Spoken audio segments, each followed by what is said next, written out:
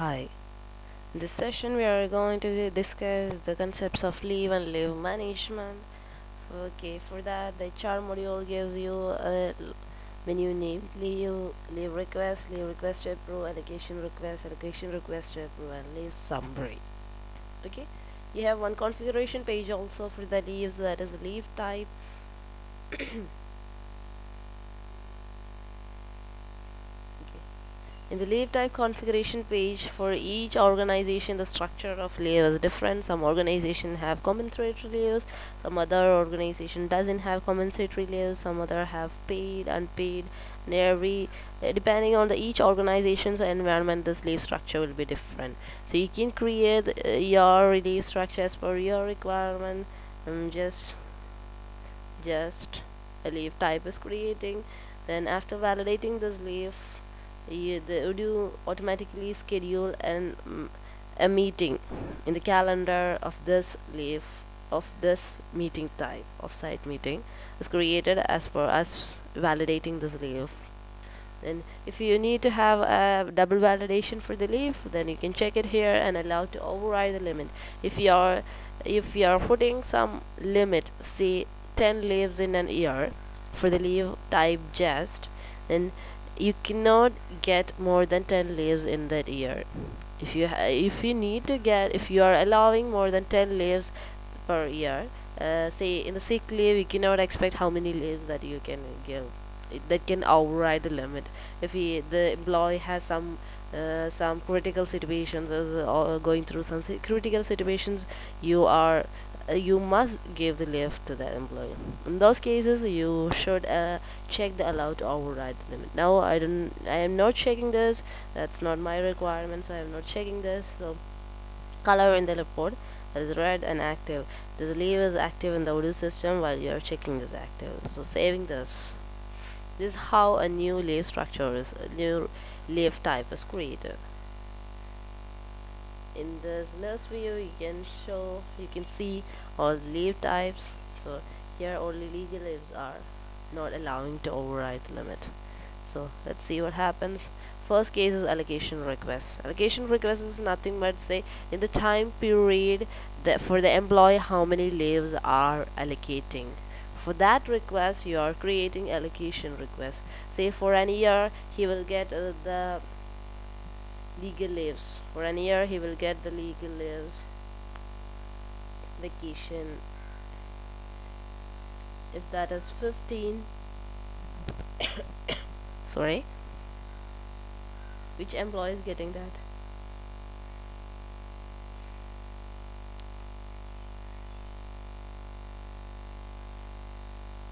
By employee, mode by employee.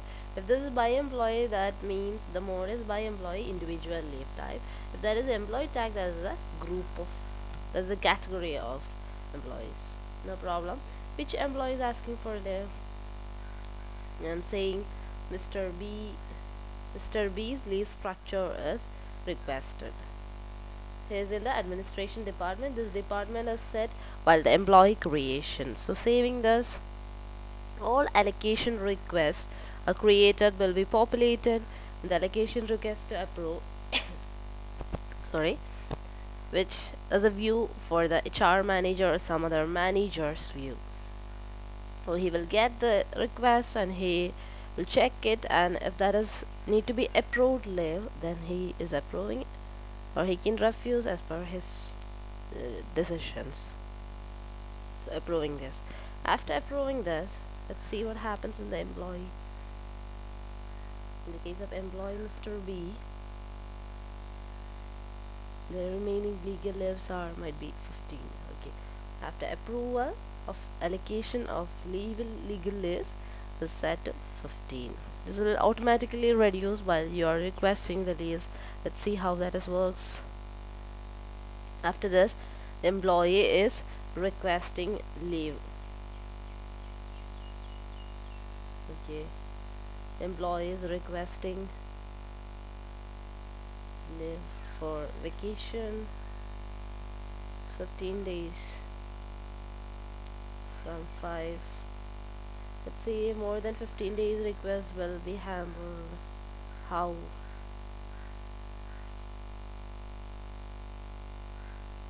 18, 15, 16 days leave request.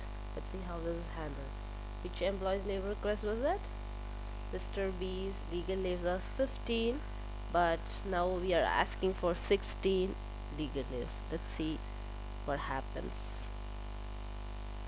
Mr. B's legal leave request. That's came 0 by 15 now. Okay. And strain says the number of remaining leaves not sufficient for the leave type. So it shows that you don't have that much credit of leaves. Okay. So this shows us 0 by 15. Now I'm choosing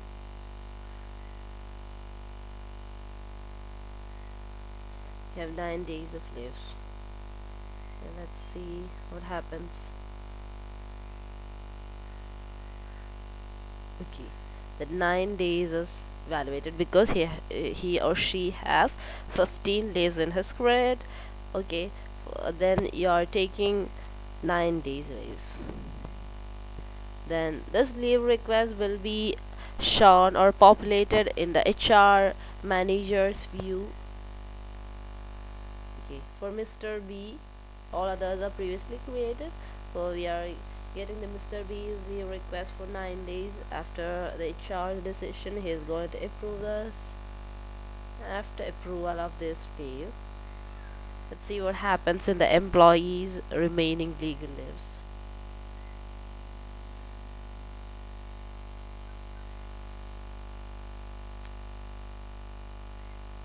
System is a little bit slow, no problem.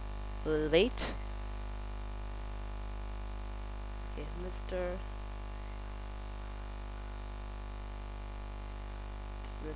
B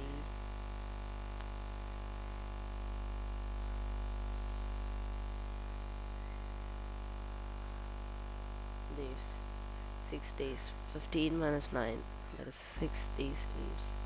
Okay, that's automatically generated. Then so you have understood how this leave is going.